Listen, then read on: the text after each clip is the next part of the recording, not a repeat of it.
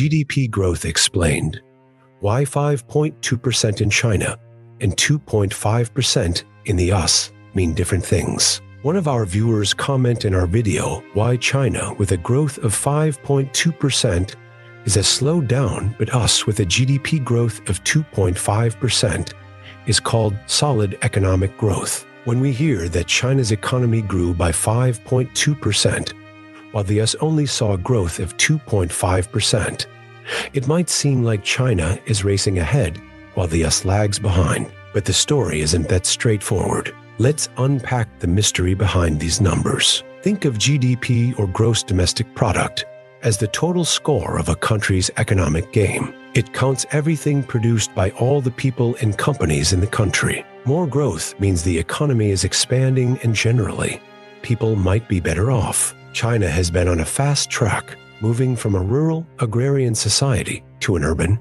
industrial powerhouse in just a few decades. This kind of transformation demands high-speed growth. Imagine it like a rocket launching into space. It needs a lot of energy to break free from gravity. The US economy, on the other hand, is like a mature tree in a dense forest. It grows steadily, adding a new ring each year. Here, growth is about deepening roots and sprouting new leaves rather than rapid expansion. So, why is China's 5.2% growth seen as slowing down? Because, like a sprinter who starts to slow after a fast start, China is transitioning from rapid expansion to more sustainable, quality growth. This shift is essential for long-term health, but means the percentage growth appears too slow. For the US, a 2.5% growth rate is like a marathon runner keeping a consistent pace. It's not about speed, but endurance and resilience. In the context of a mature, developed economy,